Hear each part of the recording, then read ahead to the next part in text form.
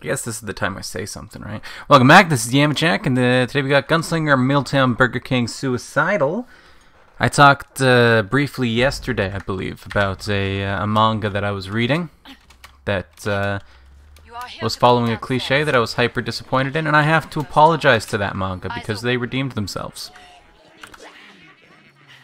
I continued reading it, and they did end up like doing a bit of a time skip.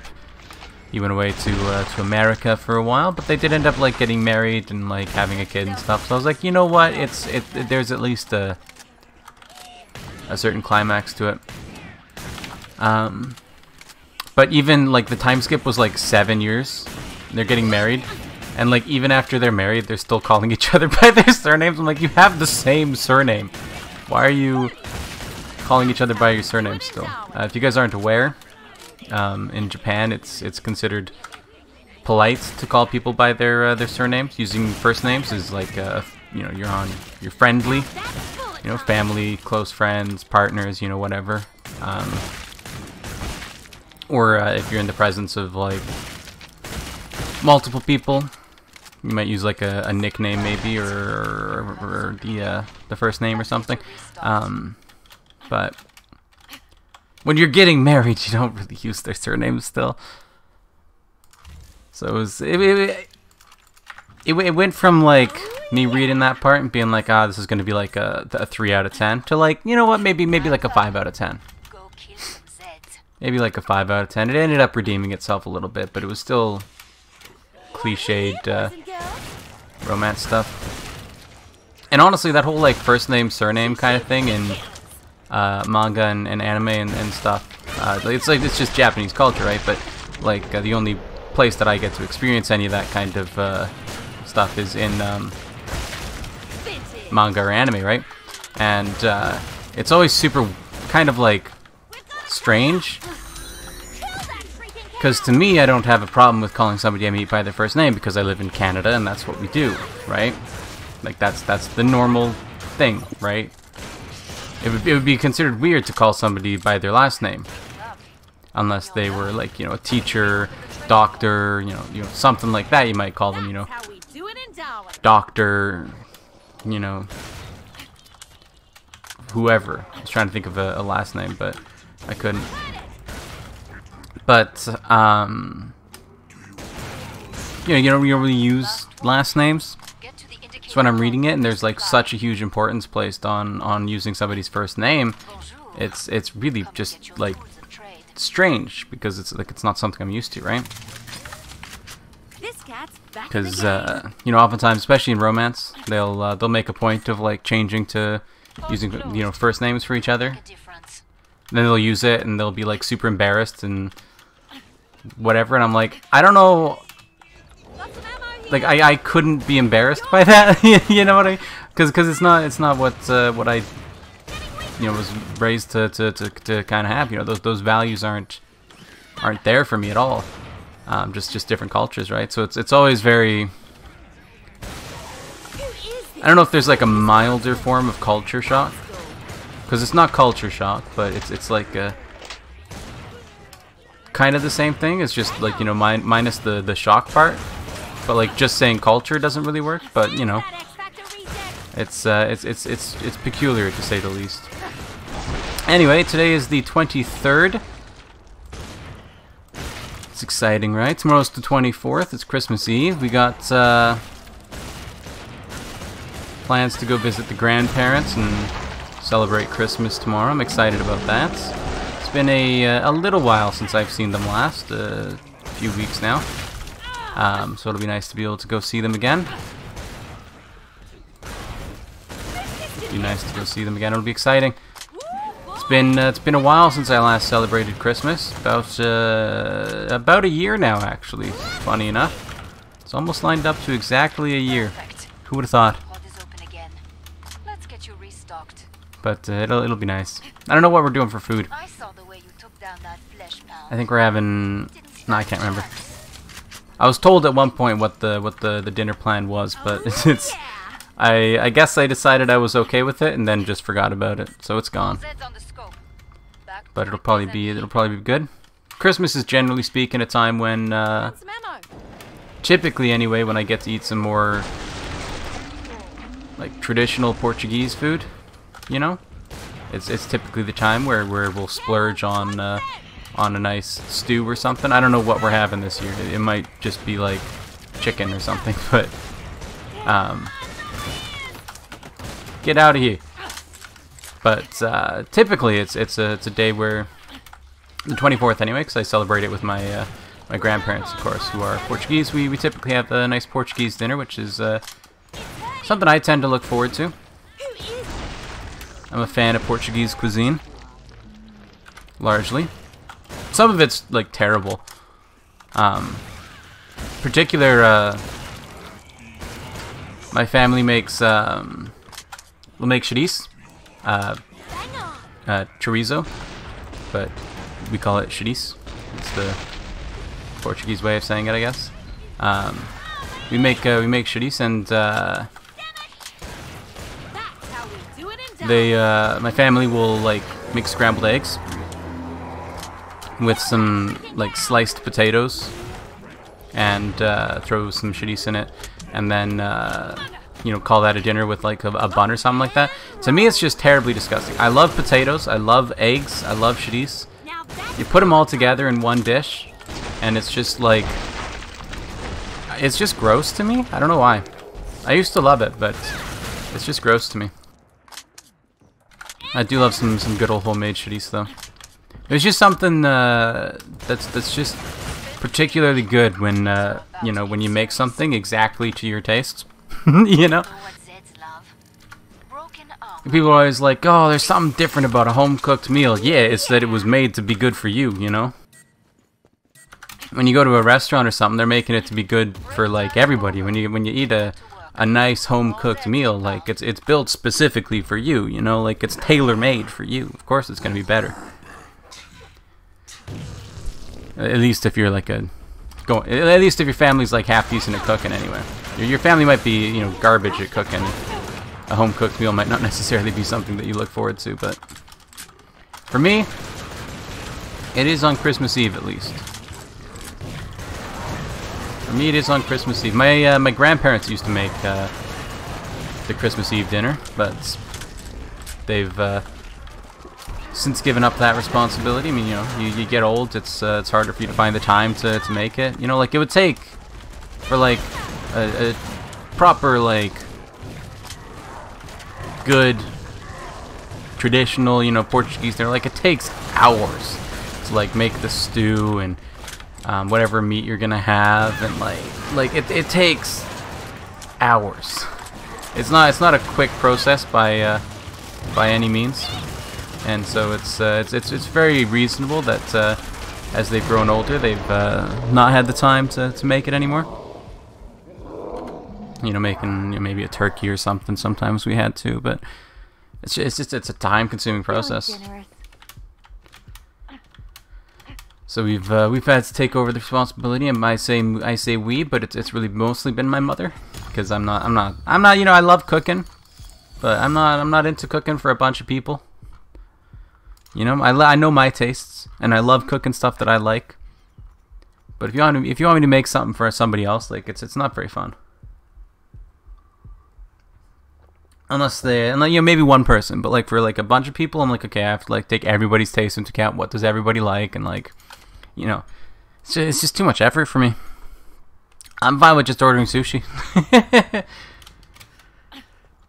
I don't need anything special. Safety's off. But I do look forward to it anyway. It's my mother's not necessarily the best cook in the world. She's honestly, I might even consider her as a particularly, you know, bad cook for most days. But that's mostly just because of like time constraints. You know, when you're working full time and you have like a commute and all this, like you don't want to cook. She doesn't like cooking so much, and it's like you know, you're not necessarily going to be good at something you like. You know, it's not the end of the world to be a bad cook, but I wouldn't necessarily consider her to be particularly great. However, she is, you You know, it's kind of any recipe that's been passed down through the family. You know, and any oh, it's my grandma's recipe, and anything like that. It's always delightful. So I do look forward to the Christmas Eve dinner, even though I don't look forward to pretty much any of our other dinners. She puts more time into it. She enjoys making it. She looks forward to it, and it really shows in the cooking. When somebody's doing something that they're not really excited about, it shows. You can tell. In anything, with content, with cooking, or anything you got. If somebody's really excited and passionate about it, it makes a difference. It does. Anyway, I'm excited for it though. I don't know what we're going to be having. I know what we're having for Christmas Day. Christmas Day, we're apparently having steak and crab. Apparently, with some champagne. We always have champagne on Christmas Day. I'm pretty sure that's not necessarily an uncommon tradition to have in a household. I'm pretty sure that's a fairly common thing to do on Christmas Day, but we definitely oblige. I don't think anybody in this household particularly likes champagne either, honestly. We mix it with a bit of orange juice for breakfast. And that's our good morning coffee. Open up the presents and all that. I mean, I don't, but I watch them open them.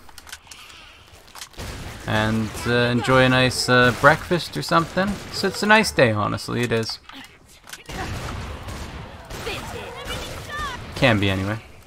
It used to be really stressful for me when I was still accepting presents, just because I didn't like it, But nowadays I don't have to deal with that kind of stress anymore, and I just get to kind of have a good time, and it's much better. That's why I get super angry when people are like, can I just give you a present, please? Can I just give you a present? I'm like, you have no idea. You have no idea how unbelievably selfish you're being by trying to force that stress on me again. It's no. you're not. Your present to me is a burden. I'm not accepting it. I'm sorry. But these days, people don't really give me presents, and I appreciate that because I get to kind of relax and just enjoy the day for what it is. Have a good time with the family and eat some good food. I don't particularly care for steak, but my family, my mother in particular, my mother and my father are, they're the people buying the food, so they get to decide what we eat. My sister and I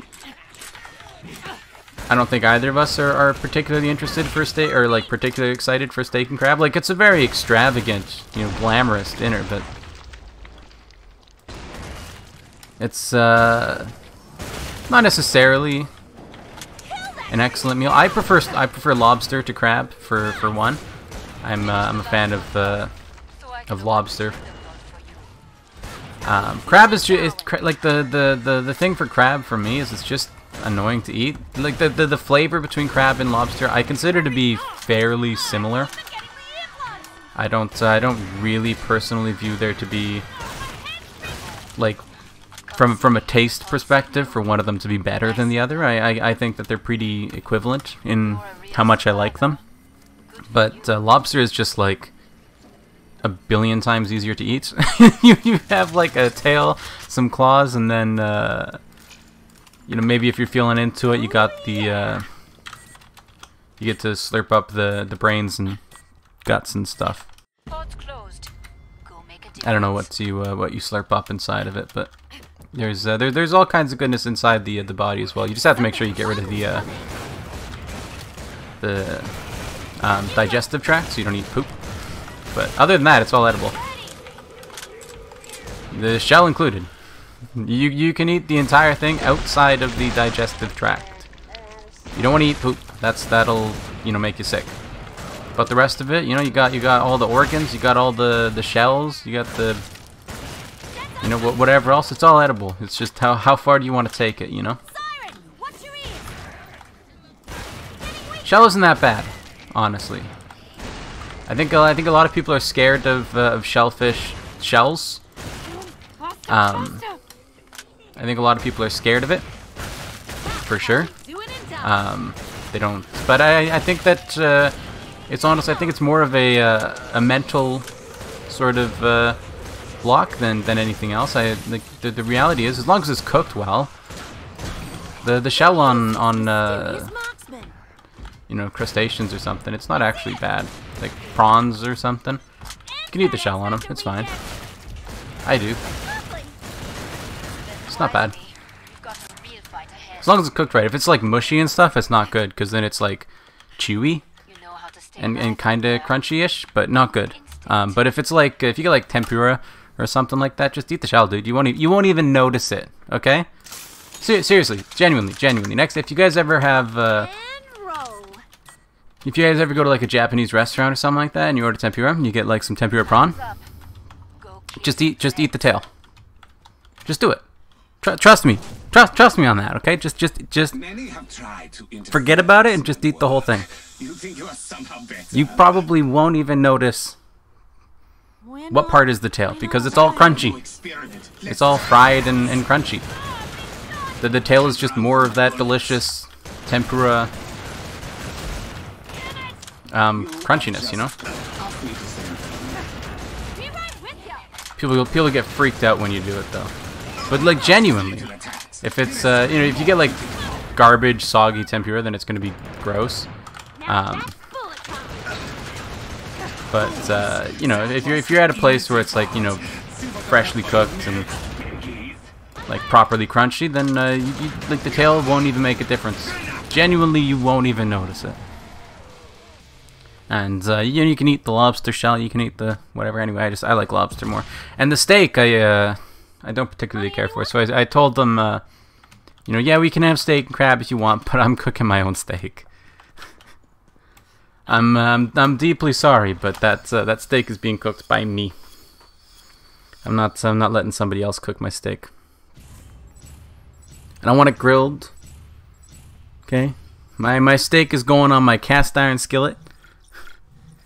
It's getting seared. It's getting tossed in the oven, and I'm basting it. It's gonna be a delicious steak. And they're all going to be jealous. Regardless, though, it is Christmas Eve tomorrow, so that's exciting, right? It's exciting. Anyway, that's going to do it for today, so thank you for watching. It's a bit of a short video, I guess this is a fast map, but that's okay. Thanks for watching. Remember to like the video if you like it, subscribe if you want in the future, comment if you have anything to say, and I'll see you next time. Bye-bye.